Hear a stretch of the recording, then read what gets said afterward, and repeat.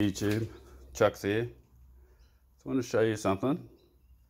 I got a Vacs vacuum cleaner battery, which I wanted to have a quick look inside.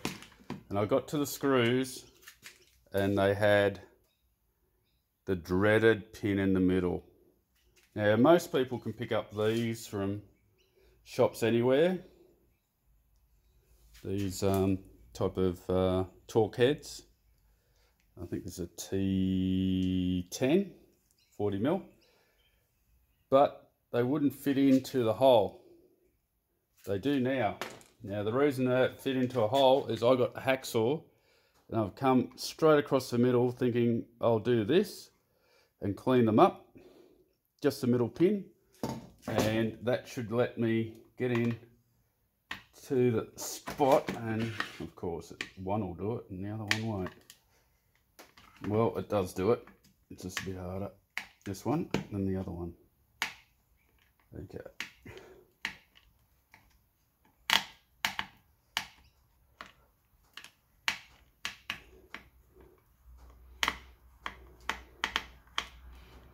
Now this pack works.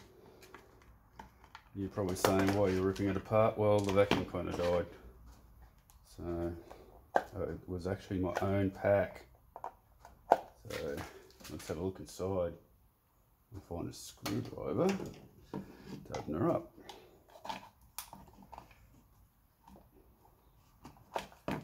That's a bit light.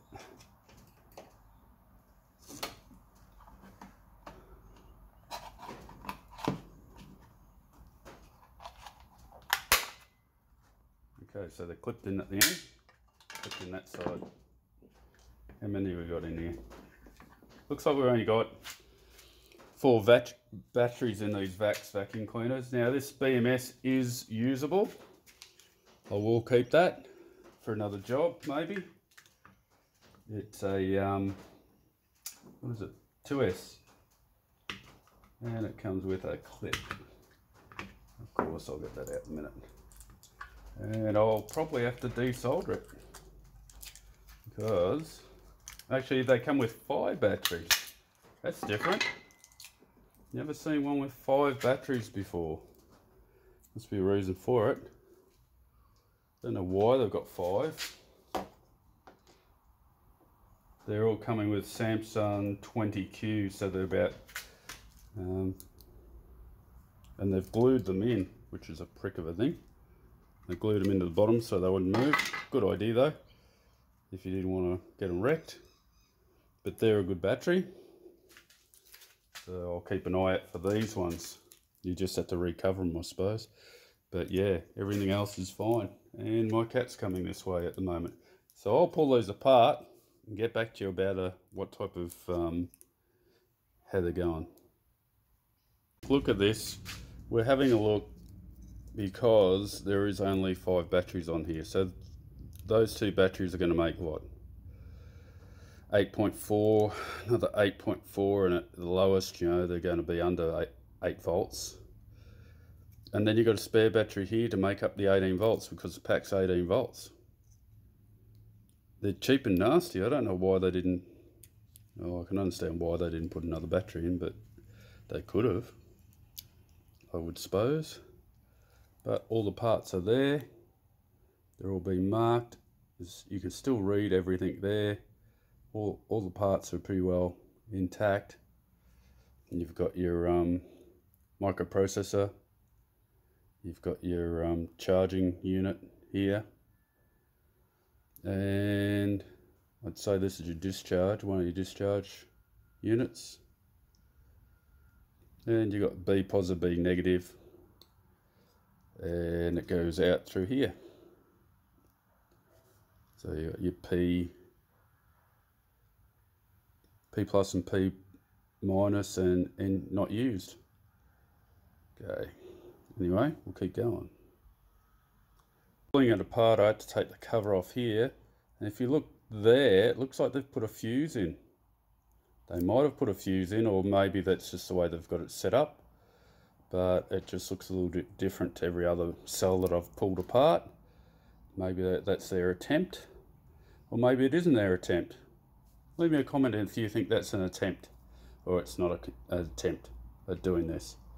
I'll finish pulling those apart and I'll give them through a test and see what happens. Okay, I've finally pulled it apart now. It's got two thermal sensors, one there, and one up here. That was in between the batteries, and this one was in between the packs as well. The one's on the board, so that it didn't overheat.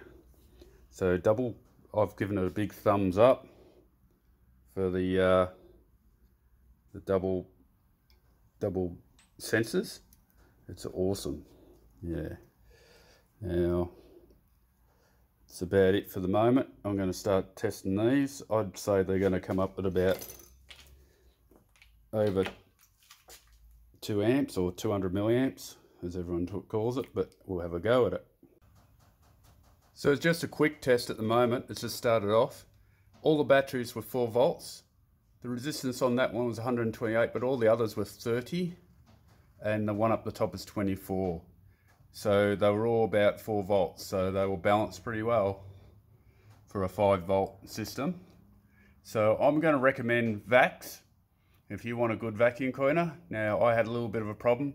My problem was mainly due to the contacts going into the Vacs head not producing the voltage to go down to the turbo head.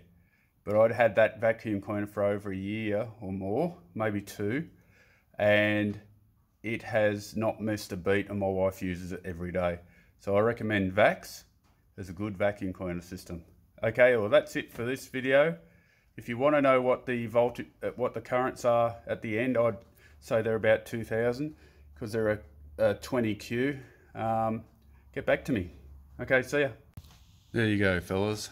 We're around about 2000 milliamp hours. So yeah, that's overnight. Please, if you enjoyed this or you got some benefit out of this video, please subscribe and like and ring that bell for me. I need all the subscribers I can get, and yeah, I've got other videos coming. I'm just playing with them. I've got one video that I've gone through and I'm not happy with the product.